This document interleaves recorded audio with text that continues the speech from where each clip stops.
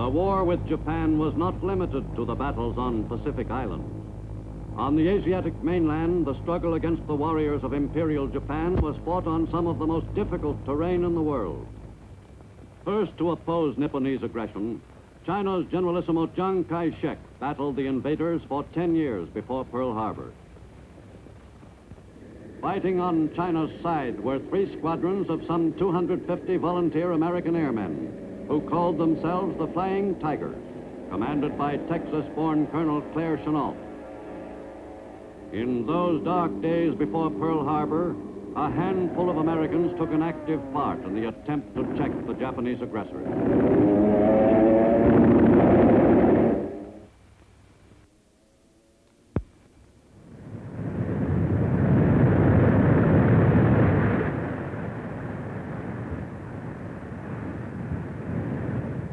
In the late 1930s, Japan extended its area of control on the Asian continent.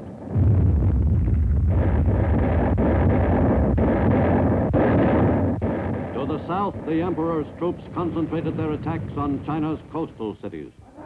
With the area bordering the sea conquered, Japanese troops sealed off China's armies in the interior most effectively. But Japan was well aware that China was not thoroughly blockaded as long as supplies from the outside world could be brought into Rangoon, thence transported by rail to northern Burma, finally across the mountains to China via the Burma Road. In July 1940, that supply line, too, was sealed off. In Tokyo, the British ambassador, Sir Robert Craigie, advised Japanese Foreign Minister Arita that Great Britain was closing the Burma Road, a move intended to appease Japan, while Britain was engaged in a life-or-death struggle in Europe and Africa. The vital lifeline to China was cut for 3 months. In October, the road was reopened by the British, whose policy in Asia was stiffening, and supplies were again unloaded in Burma for the long overland journey to central China. On that tortuous route depended China's hope for survival in the desperate struggle against the aggressors. By December 7th, 1941, the Japanese had succeeded in winning control of great areas of the Asian continent. On December 8th, Japanese troops in Asia went to work in earnest. One of their main objectives was Burma.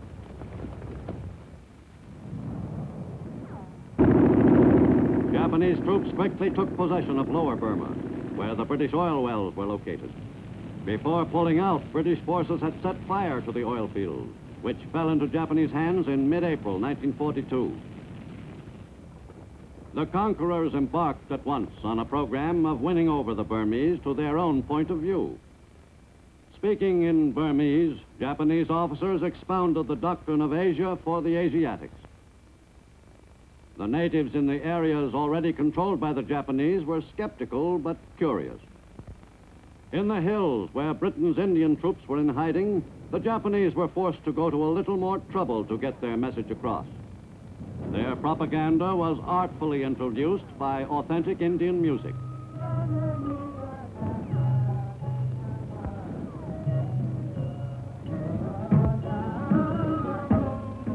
But the invaders weren't relying wholly on propaganda to achieve their objectives. The Burma Road was one of their most important targets in those early months 42.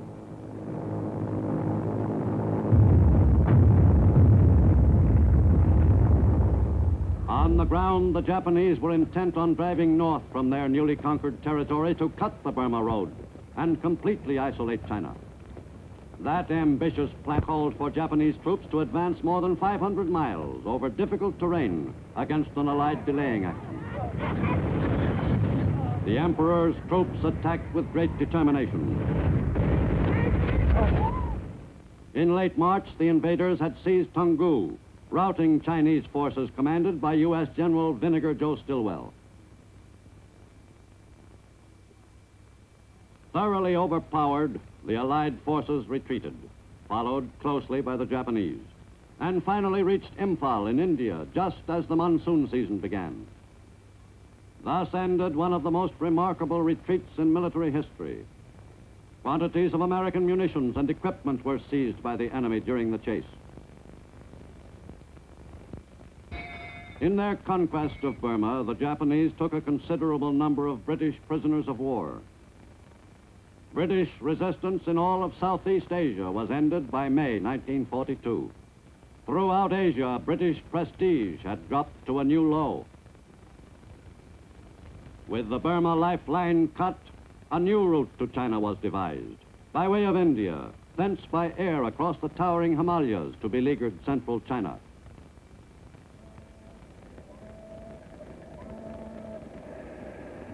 Into Calcutta harbor came thousands of tons of supplies for China's troops, who were still grimly battling the enemy in the interminable struggle.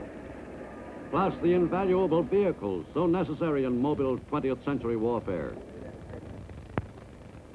At airfields in India's province of Assam, great quantities of American materiel were loaded aboard transport planes for the most difficult leg of the trip.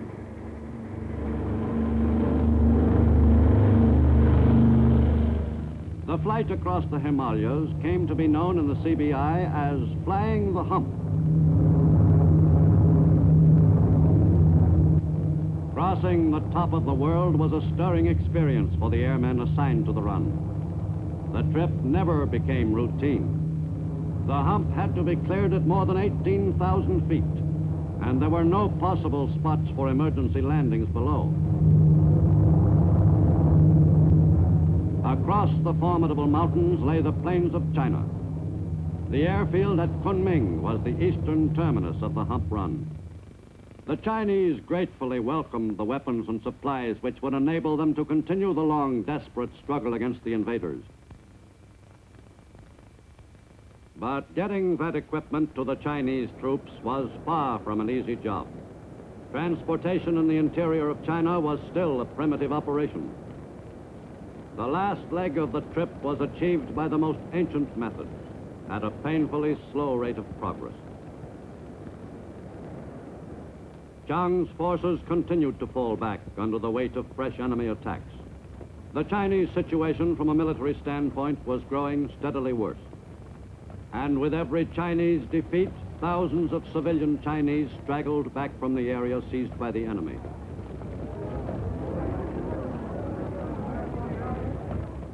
Headquarters of the Chinese government had been moved to Chongqing as long ago as November 1937. Here, more than 1,000 miles inland, Free China dug in, determined to fight the enemy to the last. Air raid shelters were built out of the solid rock. The inhabitants of Chongqing grew accustomed to sudden raids by enemy planes. China's new capital was a high-priority target for Japanese bombers. As soon as the enemy planes were spotted far out of town, the alarm would be turned in without a moment's delay.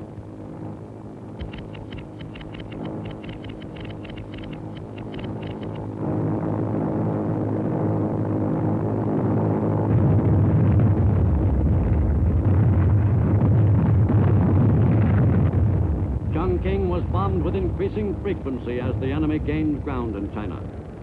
For the Chinese, 1943 was a most critical year in the long war against the Nipponese invaders.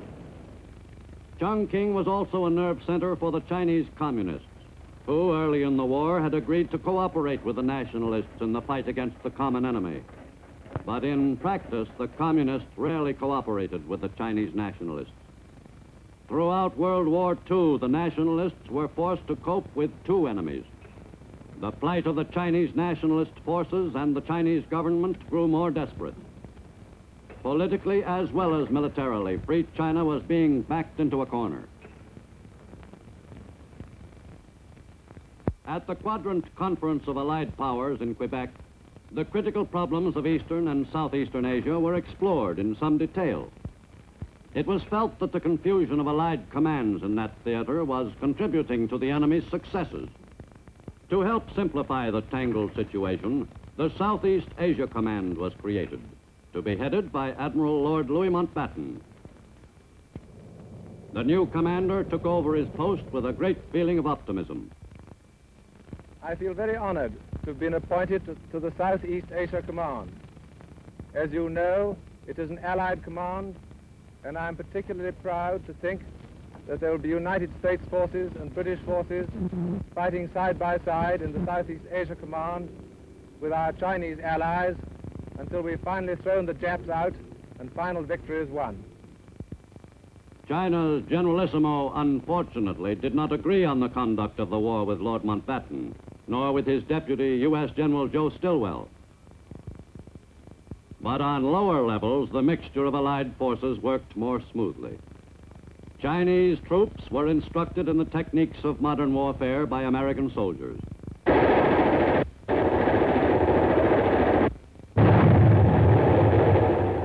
The Chinese were quick to respond to the American training.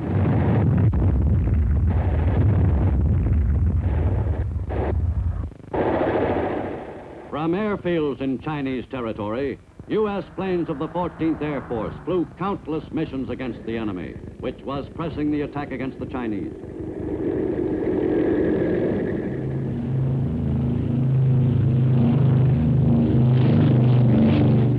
The steady, day-by-day operations of the 14th Air Force against the enemy in China helped materially to keep free China in the battle during those dark years.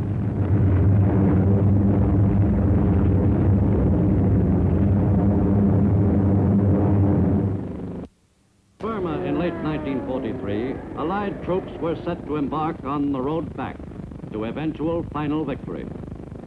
In late December, at a small clearing in northern Burma, General Vinegar Joe Stilwell returned to lead the forces back to the territory from which he had retreated a year and a half earlier.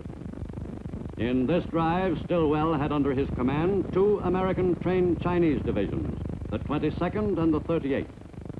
The campaign to take Myitkyina was waged by a force of men fighting against overpowering odds. The Chief of Staff of the U.S. Army at the time, General George Marshall, summed it up in his war reports. The mission that the Joint Chiefs of Staff had given General Stilwell in Asia was one of the most difficult of the war.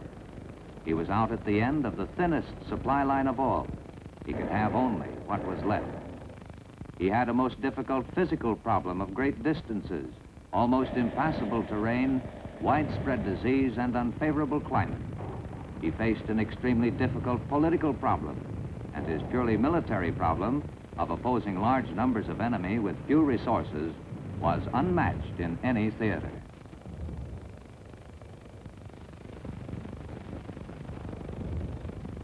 In his drive back, General Stilwell was accompanied by another celebrated figure, one of the small force of men who had made the memorable retreat, Dr. Gordon Seagrave, the famed Burma surgeon.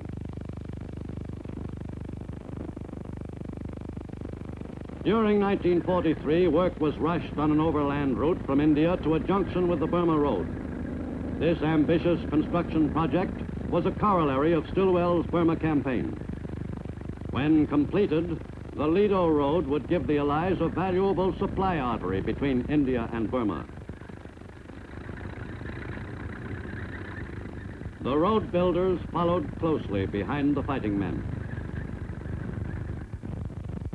In the construction of the road, American ingenuity was supplemented by time-tested Asian methods.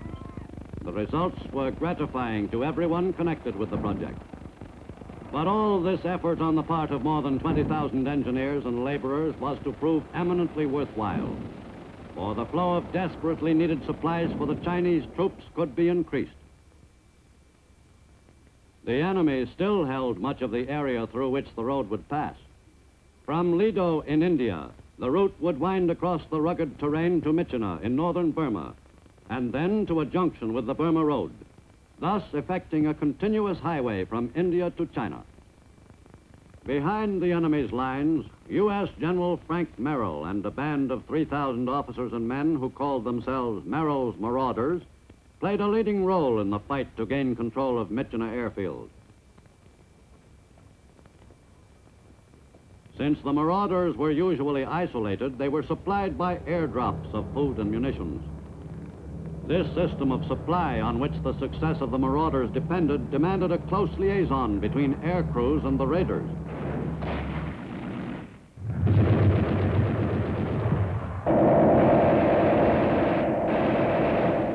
In their perilous operations, Merrill's men suffered heavy casualties. Using the same tactics employed to good advantage in Burma a year earlier by Wingate's raiders, the marauders fought 5 major and 30 minor engagements against a stronger enemy force and achieved their objective.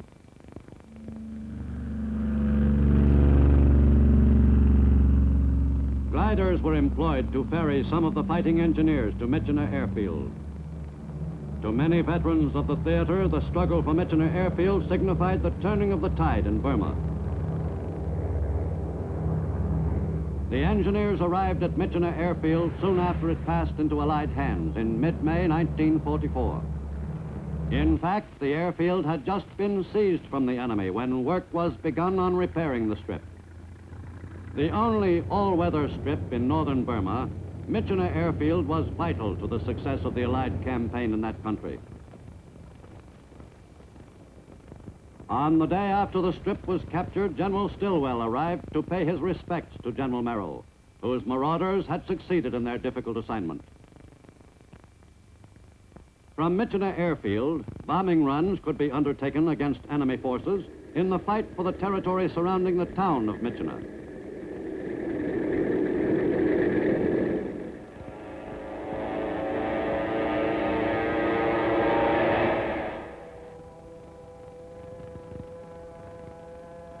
On the ground, forward observers called for more air support.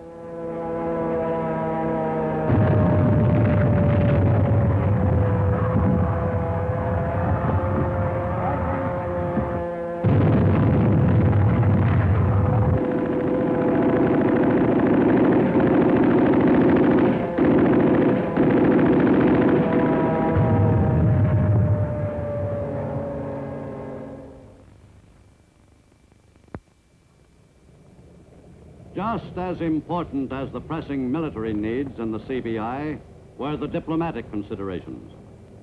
In an effort to keep peace among the Allied forces in the Orient, the U.S. sent several emissaries to Chongqing, among them Vice President Henry Wallace. Mr. Wallace recommended to Washington that China be separated from the command of Zhang's bitter opponent, U.S. General Stilwell, a proposal seconded by the Generalissimo. But U.S. policy in China in 1944 was as variable as the spring breezes which played among the reeds. China's Generalissimo was often toasted one day and scorned the next. In the late summer and early fall of that year, the Chinese were forced to fall back again. Guilin and other cities in southeastern China were abandoned to the enemy. The hapless Chinese were the victims of a determined enemy offensive. Only in China was the Allied position so weak that the enemy could still seize territory in considerable quantity. At Guilin and at Liuzhou, the U.S. 14th Air Force bases were in danger of being overrun and had to be abandoned. Before the American airmen pulled out, they took great pains to be certain that the enemy would not get much use out of the installations in the field. Bombs were set at strategic points on the airstrips.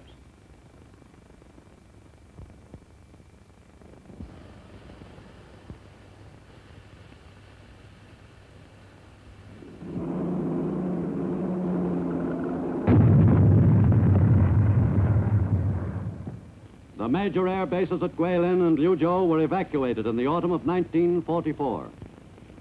The enemy gained possession of an area which included a total of 8 forward U.S. air bases, but not in very usable condition.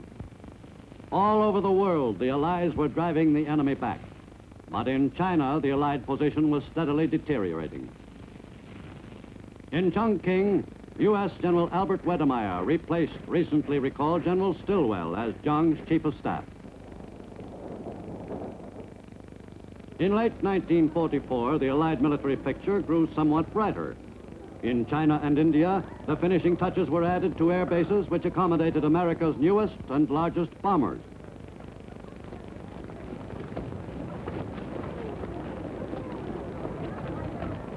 From these bases, it was confidently felt, the enemy's offensives could be effectively dispersed by America's newest air weapon. The new B-29s, operating in the CBI as the 20th Air Force, were capable of covering a range of targets which stretched from Rangoon to Japan itself.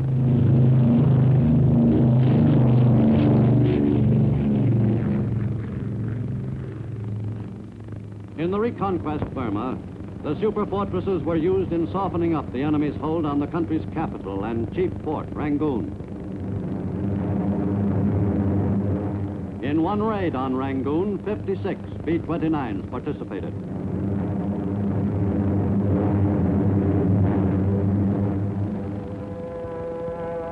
To the north, Mandalay was under attack by Allied planes and British ground forces for more than 2 months.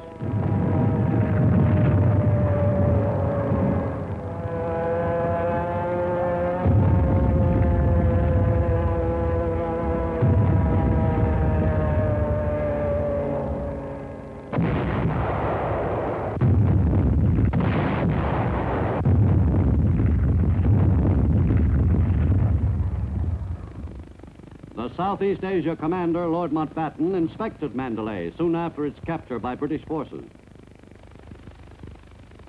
Meanwhile, in lower Burma, between Mandalay and Rangoon, American bombers attacked enemy military targets for the first time with Azon bombs, directed to their pinpointed objectives by radio control. The results were most successful. The capture of Rangoon was speeded up by an invasion from the air. A force of Gurkha paratroopers jumped in an assault on a strong point which dominated the approach to Rangoon. The operation went off smoothly, but it developed that the air invasion had not been necessary after all. British ground forces entering Rangoon via landings along the coast found that the enemy had abandoned the city. 38 months after Rangoon had been forfeited to the aggressors, Burma's capital was once again in British hands. The reconquest of Burma had required the services of more than 1 million men. But final victory always made the long, bitter campaign seem worthwhile.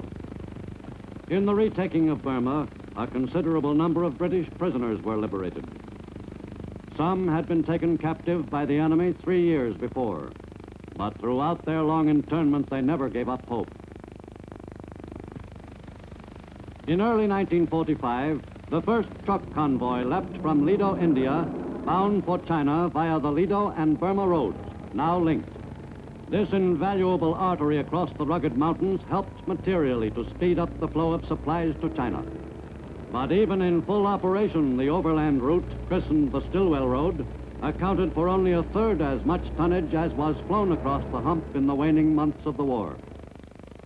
To facilitate the flow of fuel from India to northern Burma and China, several pipelines were constructed. From India, the fuel was pumped via pipe as far as Kunming, more than 900 miles away. Thus, one more lifeline was established with beleaguered China. In early 1945, the Chinese mounted an offensive and succeeded in forcing the enemy back somewhat in certain areas. But though the Chinese scored limited gains, the Japanese were by no means in retreat throughout China. By the closing months of World War II, the Chinese gained some ground, but also lost much valuable territory. Jiang's forces continued to attack, but even the most optimistic of his allies never felt that the Chinese could win back China. In other parts of the Pacific theater, the Allied situation was brighter. In September 1944, a group of islands in the Carolines was vital to U.S. success in the Western Pacific. From Palau, U.S. planes could launch attacks against the Philippines, preparatory to an invasion.